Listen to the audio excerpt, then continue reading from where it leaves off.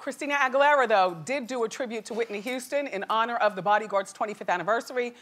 First of all, I don't even recognize Christina Aguilera for being Christina Aguilera there, right? She was met with mixed reactions. A lot of people were saying, you know, no, why is she doing this? But Christina was actually named by Whitney when Whitney was alive as the only person who could do her music justice. Right. So Christina was there in honor of the Houston estate and in memory of Whitney.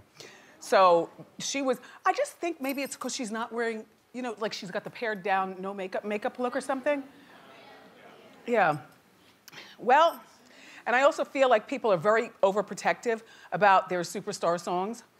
You know, like nobody can do Whitney like Whitney. Why is she doing Whitney? Somebody mentioned, you know, well, maybe they should have had somebody else do it. I think that anybody who does Whitney would be criticized for one reason or another. And as far as Pink in the audience, Pink was not throwing her shade.